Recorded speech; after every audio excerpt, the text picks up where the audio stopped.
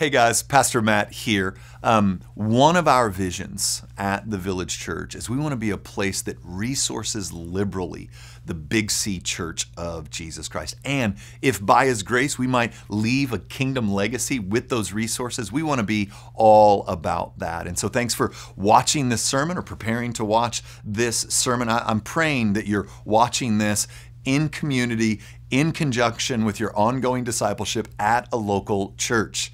And if, by the grace of God, this becomes one of those things that continues to build up your faith, encourage your walk, fuel your love for Jesus, would you consider giving to the ministries of the Village Church? It's actually really simple. You could either do it in the app or you can go to thevillagechurch.net/give and do it there. I hope that the next chunk of time as you watch this sermon, you find your affections for Jesus soaring, you find courage flood back into your bones, and you fall more deeply in love with Jesus than you are at this moment. God bless you.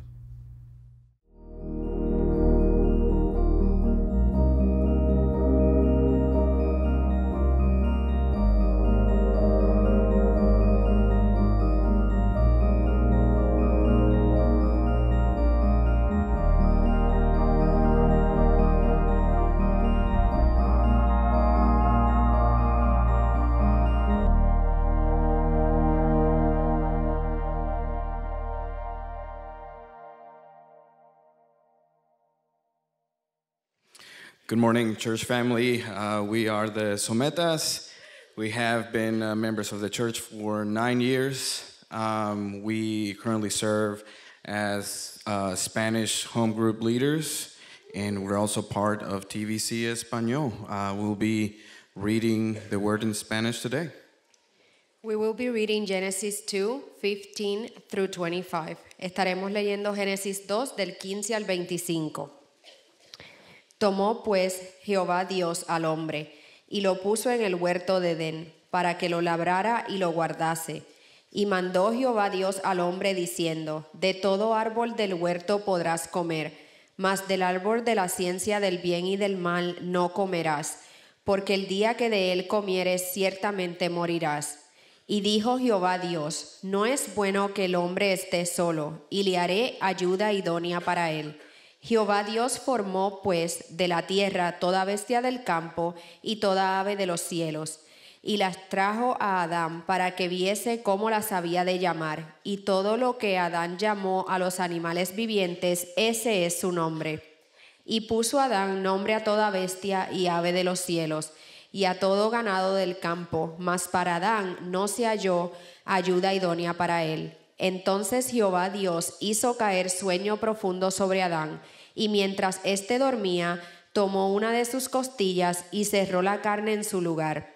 Y de la costilla que Jehová Dios tomó del hombre, hizo una mujer, y la trajo al hombre. Dijo entonces Adán: esto es ahora hueso de mis huesos y carne de mi carne. Esta será llamada varona, porque del varón fue tomada. Por tanto, dejará el hombre a su padre y a su madre, y se unirá a su mujer, y serán una sola carne. Y estaban ambos desnudos, Adán y su mujer, y no se avergonzaban. This is the word of the Lord. Thanks be to God.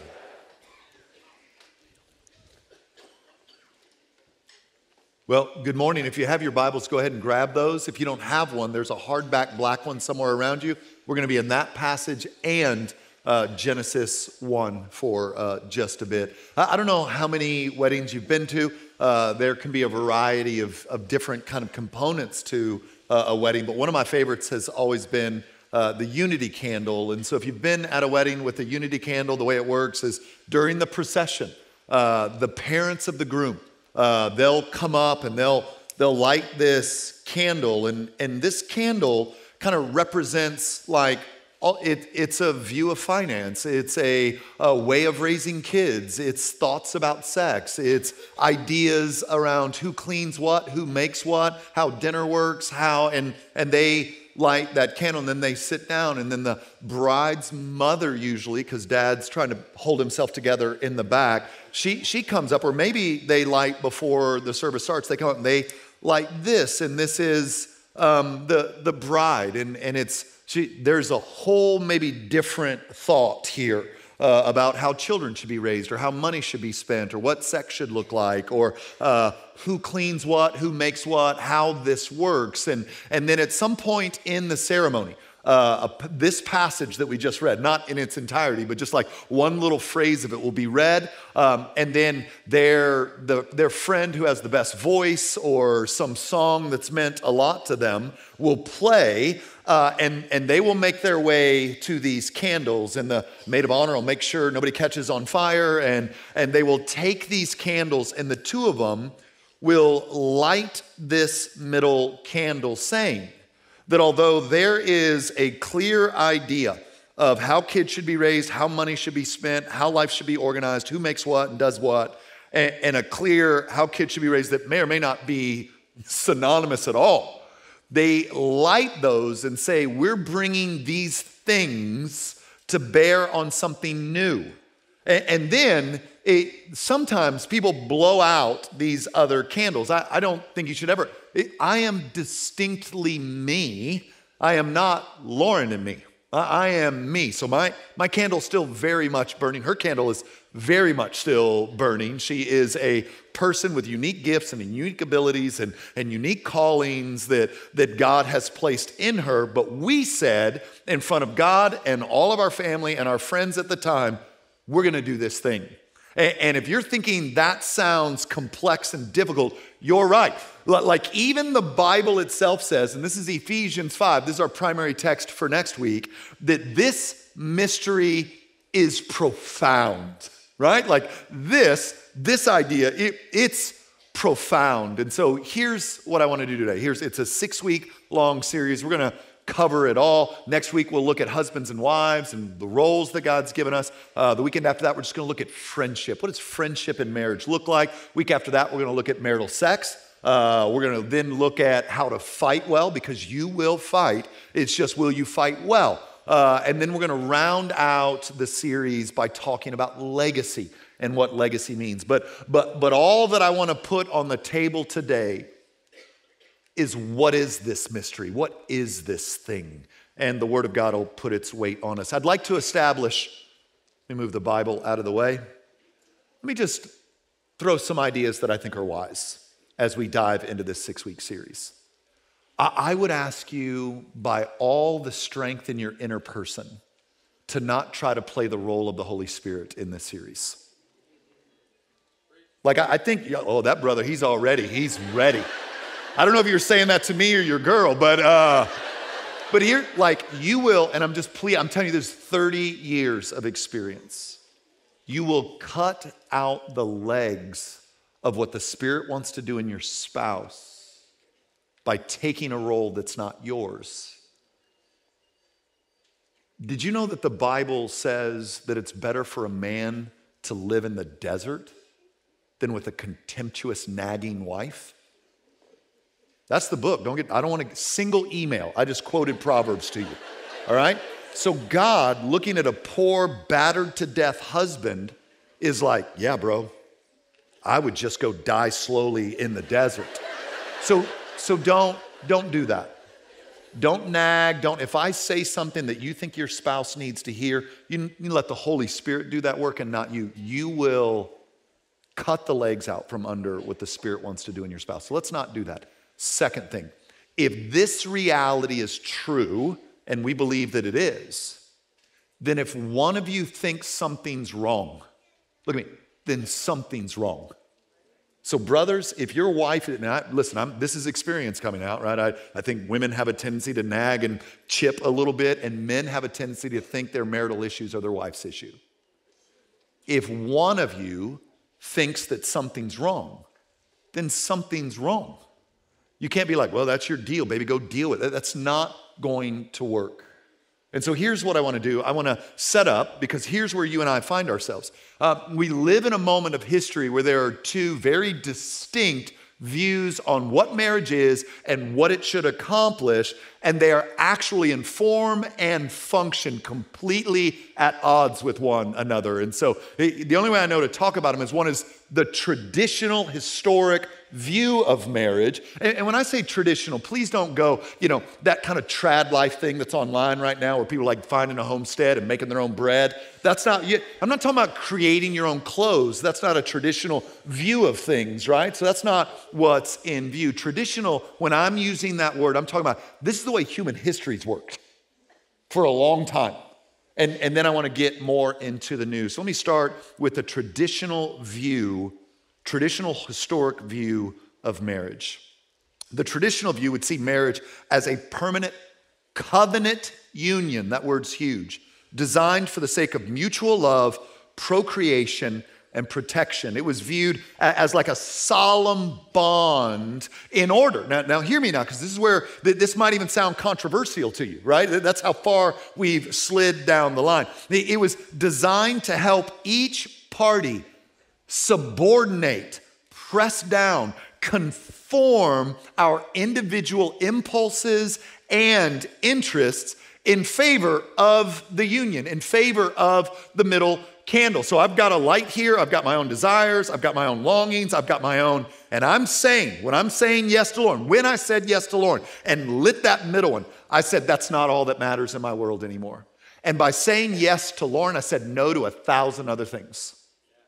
By saying yes to Lauren, I said no to 1,000 other things. I made the decision. I spoke vows, covenantal vows that said, there are parts of me that will be subordinated for the sake of this union that we're making. And the Catholics have viewed this historically as a sacrament, that it's divine, given by God. It actually reveals something about the reality of God to all humankind, or specifically the church. Protestants would view this same covenantal sacred union as something in the category of common grace, which means that this is what's best for human flourishing. So that Protestants are going to take the role that this container of marriage, this covenant union, not contractual union, this covenant union creates the safest space for women and children and humanity to flourish. That's the traditional model.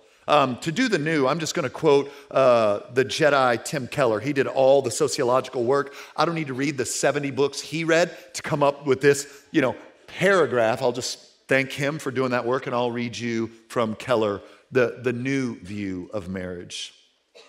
During the Enlightenment, things began to shift. Shift from what? This traditional view of marriage. The meaning of life came to be seen as the fruit of the freedom of the individual to choose the life that most fulfills him or her personally. Instead of finding meaning through self-denial, through giving up one's freedoms and binding oneself to the duties of marriage and family, marriage was redefined as finding emotional and sexual fulfillment and self-actualization. This new approach did not see the essence of marriage as located in either its divine sacramental symbolism or as a social bond given to benefit the broader human commonwealth. Rather, marriage was seen as a contract. You get that? You understand the difference between covenant and contract? Contract is, you better give me something.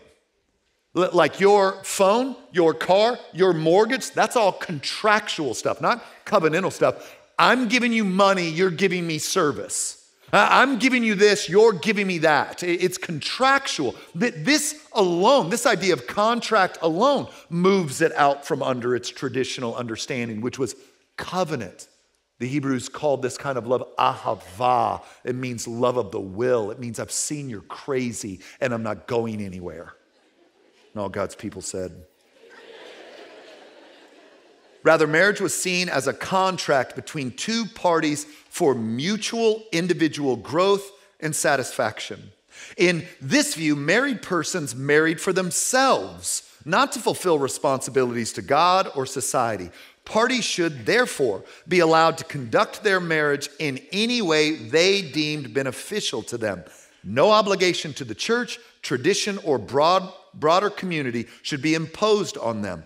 In short, the Enlightenment privatized marriage, taking it out of the public sphere and redefined its purpose as individual gratification, not any broader good, such as reflecting God's nature, producing character, or raising children. Slowly but surely, this newer understanding of the meaning of marriage has displaced the older ones in Western culture. So that means both men and women today, both of us. We want a marriage in which we can receive emotional and sexual satisfaction from someone who will simply let us be ourselves.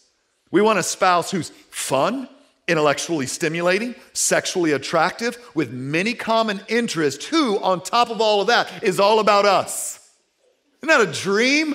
Oh man, that would be amazing.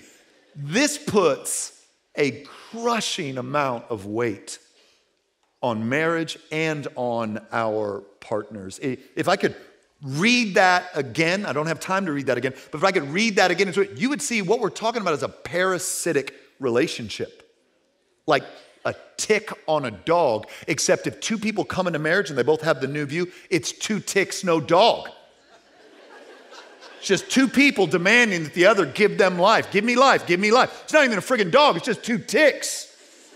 And then this rampant, like idealism is a surefire way to grow bitter. Is a surefire way to grow bitter. And so with this kind of crushing weight, marriage has almost completely fallen out of favor for 2 generations now. Like marriage is put off for a long time, like we could get ourselves all put together before we come together. Well, good luck with that.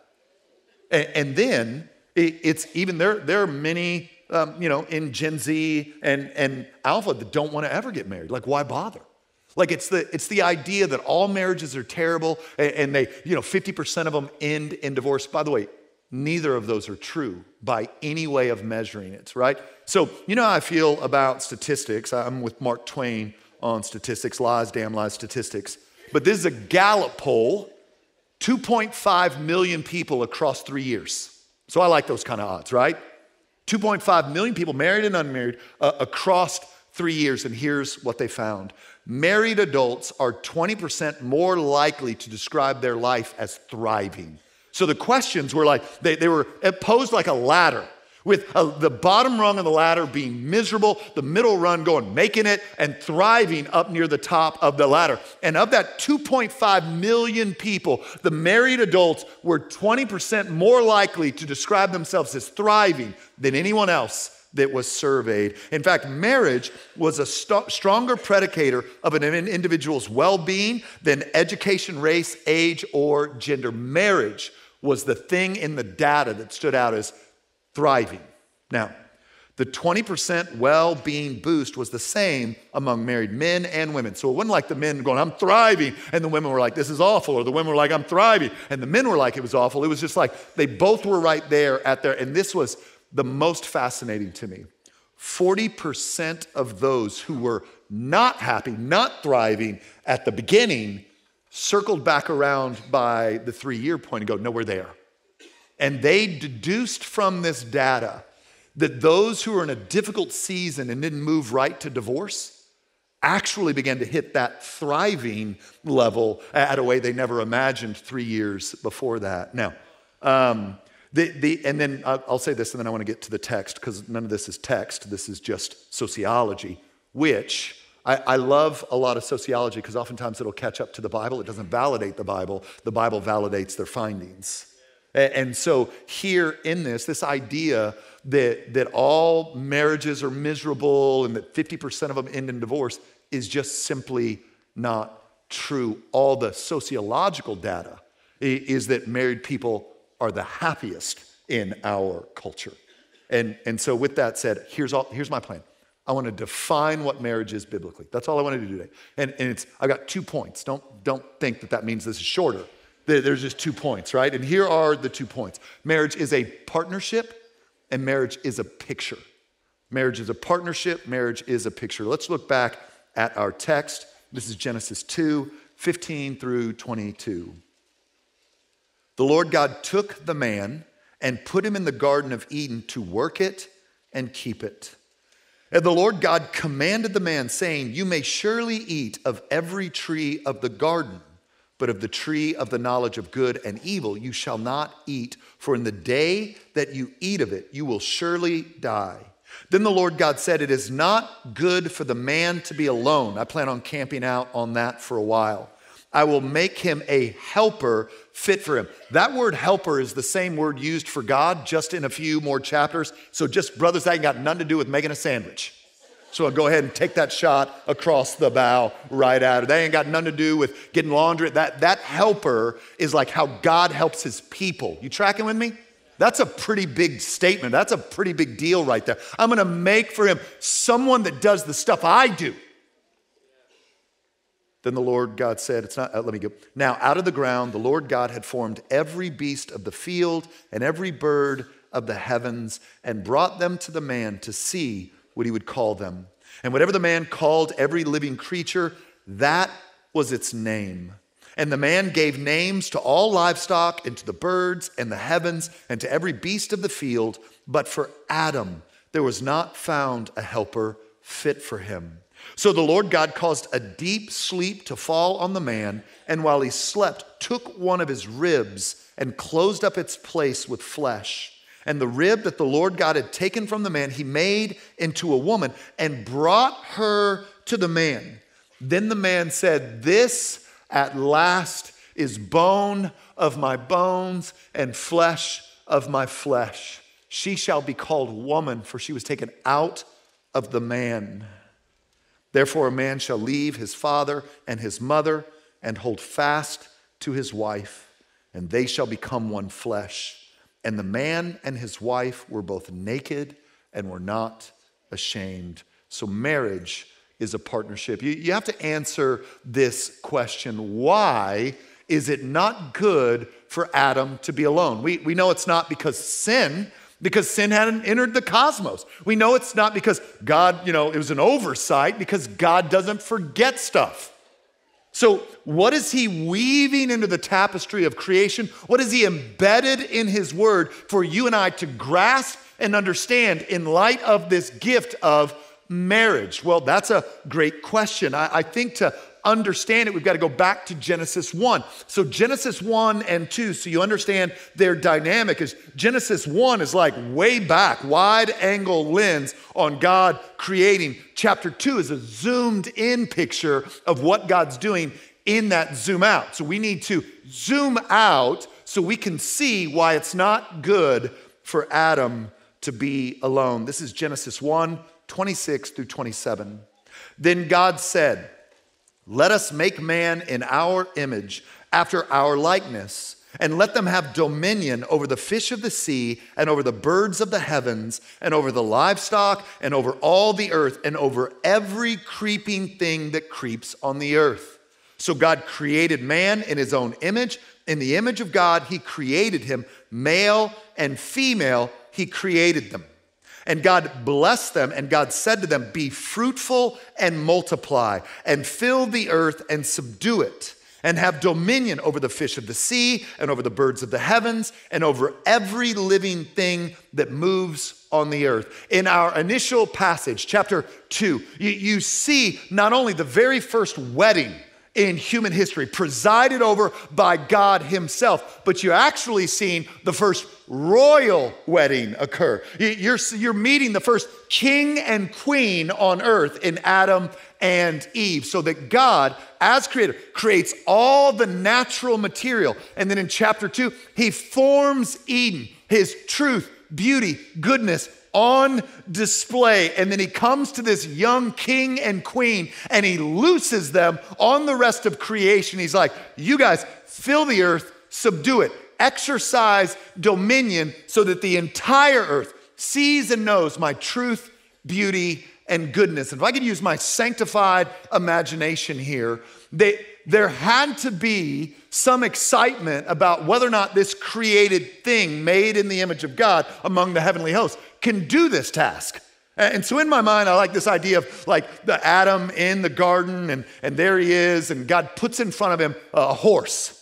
And the heavenly hosts are watching, they're just kind of gazing upon what might happen here. And he's like, well, it's strong and it's Man, we might be able to ride that. It could probably help us build. If we think about kind of subduing the earth, we got to get from one all the way to the ends of the earth. We're going to need something that's stronger than these little legs. And he's like, you know what? Calling it a horse. And I've got to believe the heavenly hosts are like, oh my God, he can do it. He can do the stuff that we do. And there was this like, whoa. And yet, for God's good design to fill the earth with truth, beauty, and goodness, the horse wasn't going to work. Neither was the lab. Now, I love a good 3-year-old lab as much as anybody, but that's not going to help with this.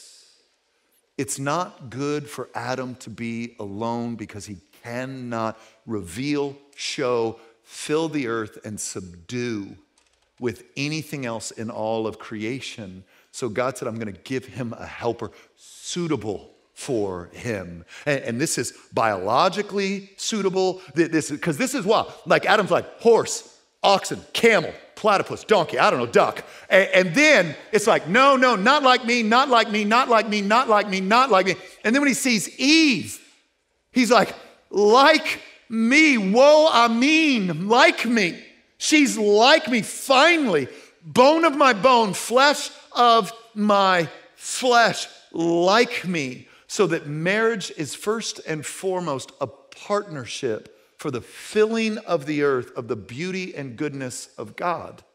And this is a far cry from the demands that my wife serve me or make me feel better about myself, or like that's a far cry. It's like I've entered into this partnership with Lauren, and our goal is how do we make much of the beauty, goodness, and truth of God in our union together? Like, how do we do that? With all the baggage, I'm coming in and I got like a freight train.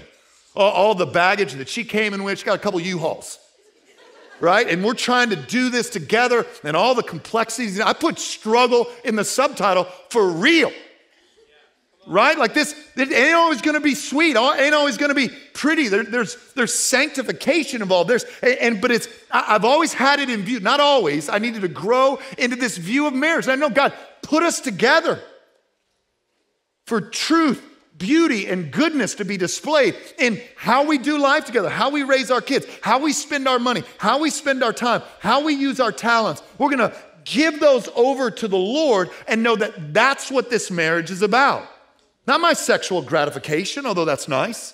You just keep going. Not my self-esteem, but no one can destroy me or encourage me like she can. You could send me a mean email, and if you're crazy about it, I'll giggle and show it to a couple of people. Look at this guy. Lauren can crush me. She's like really one of the few people on earth that has that kind of power in my life. But our partnership, our covenant partnership is together as best we can by the grace of God. We're going to make much of King Jesus. Now, this is not to say that singles, divorced, or widowed are somehow out of this plan. That is so far from truth, and I've got so much great biblical evidence, and I'll just give you one for time's sake. Jesus was single and was lacking nothing. And I think you could make a pretty profound argument that no one has done more than Jesus. You also have the Apostle Paul going, it's actually better to be single. You're not divided of heart. So if you're widowed or divorced or single, you're not outside of this. You're right in the middle of it. This is just woven into the fabric of creation. Because equally true is Proverbs 18 that says, he who finds a wife finds what's good. So these are not at odds with one another. They're there that the Lord will use the single, the divorced, the widow, and he uses marriage. In fact, marriage is to be wanted and pursued and desired unless he gives you the gift.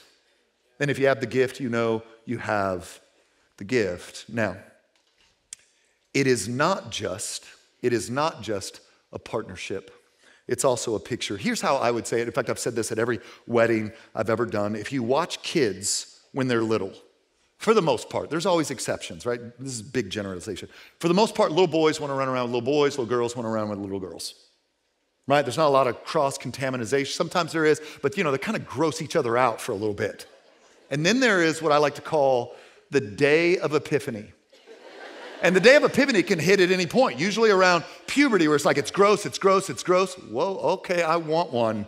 And then the Bible's saying to us, what we see in this text and many others, is that the triune God of the universe, out of an overflow of his own delight and perfection, paints on the canvas of creation a picture of his love, pursuit, joy, and desire for us, and putting it into the heart of man to pursue the woman. That he puts in, through testosterone and all sorts of other biological mechanism, he puts into the heart of the man, I want one of those. And he puts into the heart of a woman, I want to be pursued by one of those. And the book is saying, oh, this is a picture. This is a picture of Christ and his church. This is a picture of God's covenantal faithfulness to his people. This is the way John Piper said this. The divine reality hidden in the metaphor of marriage is that God ordained a permanent union between his son and the church. Human marriage is the earthly image of the divine plan. There is not a more consistently used image in the Bible for God's covenant commitment to his people than the image or metaphor of marriage. And it starts in just, it's a line that works all the way through. And so in Exodus 19, God has delivered his people from the bondage of Egypt, and now he's going to begin to form them as a people. He's going to give them the law. He's going to put his tangible, visible presence right in the middle of them. And in Exodus 19, you've got this kind of, it's an odd marriage ceremony between God and Israel. There's this exchanging of vows in Exodus 19 where God says, here's my promise to you. And the people of God goes, here's my promise to you. And then throughout scriptures, when the people of God are being spiritual adulterers, all the prophets refer back to this moment as a marriage covenant or contract or covenant. Yeah, I got the word right. So let me give you just two of these. This is Jeremiah 2:2. Go and proclaim in the hearing of Jerusalem, thus says the Lord, I remember the devotion of your youth, your love as a bride, how you followed me in the wilderness in a land not sown. That is a direct reference to Exodus 19, and then they're wandering in the desert for 40 years. He said, I remember your bride-like honeymoon love when you followed me into the hard places, where you trusted me to provide, where you followed me with great zeal. I remember. Will you remember that? And then again in Ezekiel, which Ezekiel's such a trippy book. I got to preach through that thing. We're not ready yet. We'll get there. Ezekiel 16:8. When I passed by you again and saw you, behold, you were at the age for love. And I spread the corner of my garment over you and covered your nakedness. I made my vow to you and entered into a covenant with you, declares the Lord God, and you became mine. Do you hear it? That's covenant marriage. You became mine. I saw you. I covered you. I moved towards you. And just like this is the thread of the metaphor, when the people of God turn their back on God and choose to chase after other gods or make themselves king, it is on repeat called adultery. In fact, I had a bunch of passages, then I just said, let's not do it, because a lot of them call it whoredom, which I didn't want to say because there were kids in the room, but I guess that backfired. I guess I ended up saying it anywhere. But it's all over Deuteronomy. It's all over Hosea in a very unique way. Isaiah, Ezekiel, Jeremiah, even when you move into the New Testament, this is still how God sees our turning our back and betraying him, choosing other gods, being our own God, saying no thank you to his reign and rule in our lives. This is James 4:4. You adulterous people, not idolatrous people, you adulterous people. Do you not know that friendship with the world is enmity with God? Therefore, whoever wishes to be a friend of the world makes himself an enemy of God. Do you see it? Like, you adulterers. What's adultery? I choose the world over you. I will break covenant with you, and I'm going with the world. And the Bible always talks about this in very graphic ways. Here in James 4:4, it's you adulterous people. Throughout the prophets, there you hoard after, you guilty of whoredom. It's wild back there. But this is the idea that God has entered into a covenant relationship with us, and marriage is a picture of this. And I think one of the things that's hard, like even as I was studying and getting ready for this whole series, the image that's difficult, it's really, and so I'm just gonna give you the image. The image that we see in God's covenant faithfulness and our persistent spiritual adultery is that God continues to welcome us home, like in a way that if it was happening in the physical, everybody would think was insane. Everybody would think was insane. I love this one from 2 Timothy. So this is 2 Timothy 2:3, where we are faithless, he's what? Faithful. Where we continue to cheat, where we continue to take this biblical language, other lovers. He continues to move towards and love, forgive, welcome home, and renew the covenant. In fact, the whole story of the Bible ends in what's called the wedding supper of the Lamb. Let me read that. We're just about done. I think you should be proud of me. This is Revelation 19:6-9. Then I heard what seemed to be the voice of a great multitude, like the roar of many waters and like the sound of mighty peals of thunder, crying out, Hallelujah, for the Lord our God, the Almighty reigns. Let us rejoice and exult and give him glory. Why? For the marriage of the Lamb has come, and his bride has made herself ready. It was granted her to clothe herself with fine linen, bright and pure. For the fine linen is the righteous deeds of the saints. And the angel said to me, please listen to this. Write this. Blessed are those who are invited to the marriage supper of the Lamb. And he said to me, these are the true words of God. I love this. Blessed, because I think more important than understanding partnership is understanding this picture. I said it last week. Let me double down. Some of you don't have a marriage problem. You got a Jesus problem.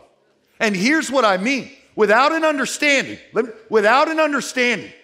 that Jesus' love, grace, zeal, desire, and identity that he grants me, if that's not given to me, I'm gonna try to find that in Lauren, and I will destroy her.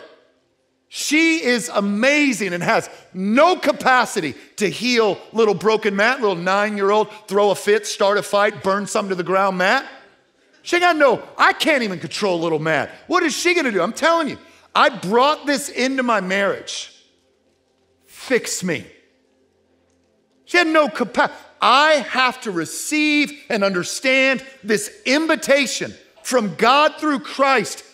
Come, have a seat at the banqueting table. Come, my covenant commitment and love for you gives you identity, healing, and wholeness in a way that no spouse has any shot ever to give you. Come, there's a chair for you at the banqueting table. Eat and drink and dance and rejoice in my love for you so that you don't have to try to grab it from somebody else. This frees me to do all that God's gonna show us next week to be the husband he'd want me to be. Like I've got to receive from him an identity that's separate from Lauren. To own that I am a child of God. I'm beloved by the King of the universe. That hole he has filled, so I'm not demanding that she gets in it. I'm telling you, some of your marriage would be just a lot better when you finally surrender to Jesus. Stop absolutely crushing your spouse. It's not that we don't have the hard work of sanctification together. It's that I don't want to ask Lauren to be God to me. She's going to stink at it. And I don't want her to expect me to be God to her because I'm worse.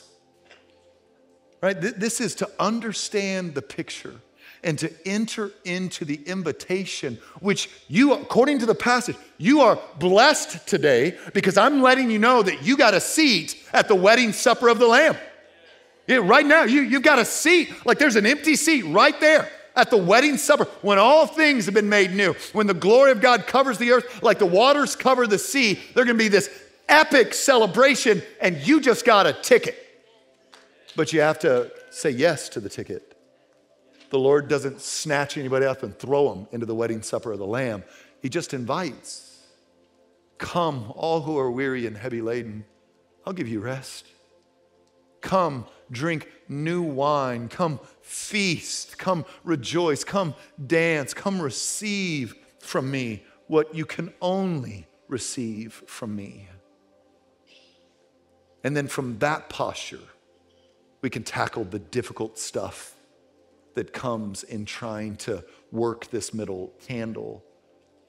But without that, I just don't think you've got a real shot. And here's why. Because what people can do is you can be like, hey, that new one sounds a lot more romantic than the old one. Maybe, except it doesn't work and it's not. Like in the first passage we read, you remember the last sentence? And they were naked and unashamed. That doesn't have anything to do with nudity. It has everything to do with intimacy, connection. Your soul is starving for intimate connection. You were designed for it. God is triune in his nature. We've been made in his image. We were imaged by God for deep connection. And I don't know that you can get there if you haven't experienced the forgiveness of God. I'm not sure you can get there if you haven't tasted his grace. How could you possibly extend grace to anyone if you feel like no one's ever extended it to you? There is a freedom and a delight being offered in the picture. Don't mistake the picture for the partnership. The invitation to be children of God, to enter into this covenant with the creator of the universe, is what marriage is imaging. It's the metaphor, it's the picture of it. And so I'm praying through this whole thing that the work God does in our lives is actually under the surface of our marriages. That he gets this stuff into us. What it means to be loved and forgiven and set free and called his own. What it's like to have somebody who knows everything about us still delight in us. Right? Because that's a lot of marital beef too. Like our spouse can bother us because they know all our weaknesses. We don't like that. I don't know about you. I hate being human. I don't like it. Every time I get sick, every time I just hate being human.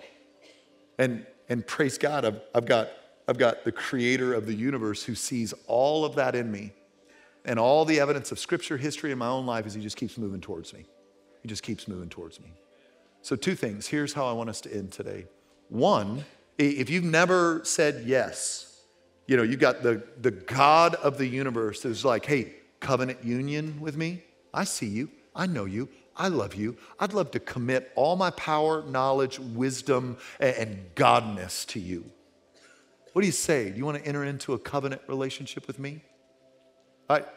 When we end today, there'll be some prayer team members up here, and I would love for you to just come up if that's you and just be like, I'm saying yes to that. I want in on that. If he's got the ring out, throw it on my finger. And then I want you also to pray this way. I'm going to pray. I'm just give us space here in a minute, just literally a minute or two.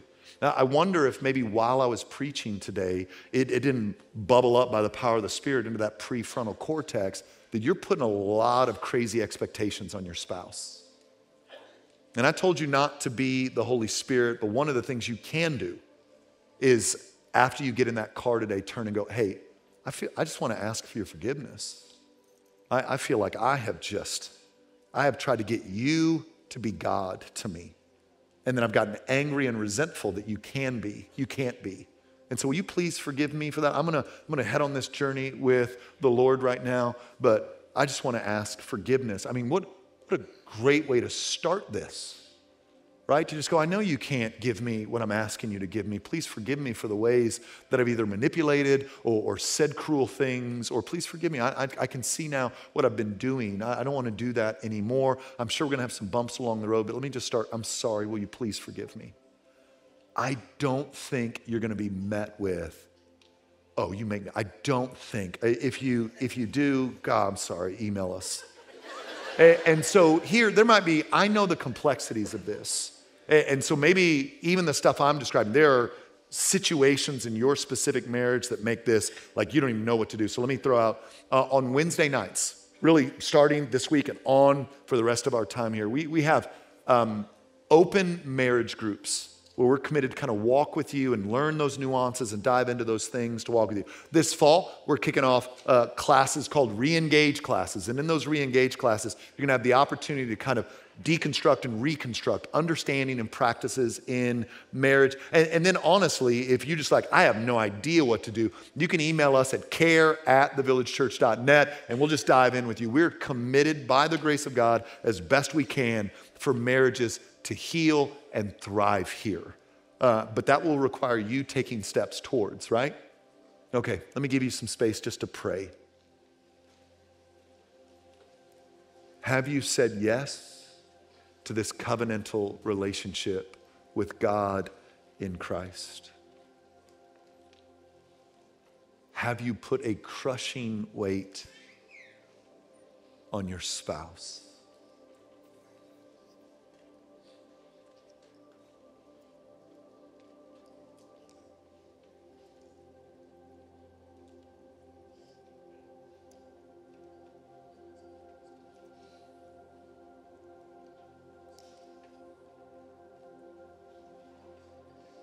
Father, I thank you for my brothers and sisters in here.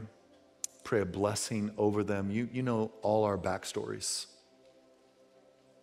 You know the hurt we've come in with, the complexities of our relationships, the hurts that are either present or past or fears for future. Will you continue to meet us in those with your grace? Thank you for your goodness. We thank you for the picture. Thank you for a partner in gospel ministry. We thank you for purpose that transcends our own pleasure. We ask that you would encourage us and build us up in your love. It's for your beautiful name I pray. Amen.